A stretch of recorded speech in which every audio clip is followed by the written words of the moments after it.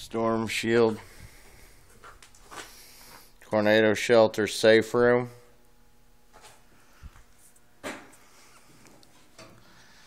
It's got over 4 foot by 6 foot. It's over 4 foot by 6 foot. It's over 24 square foot of space.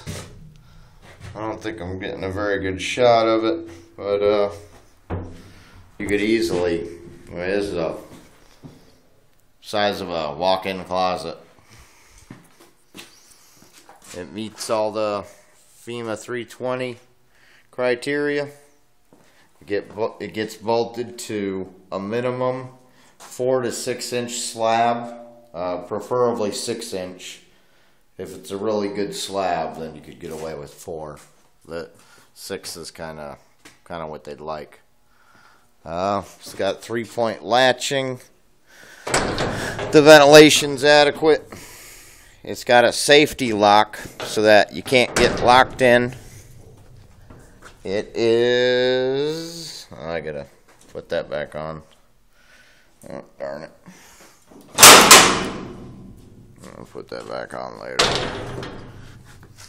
It's got a handle.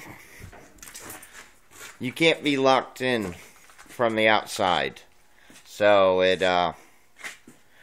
it's a tornado safe room that doubles as a panic room. It also doubles as a safe. It's 10 gauge steel. Each bolt can resist 10,000 pounds of shear force, and what they use to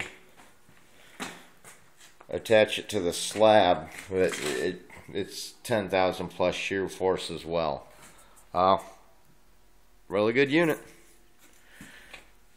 I wish I was outside and could get a picture of it, but keep posted on the website. I will get some better video on there.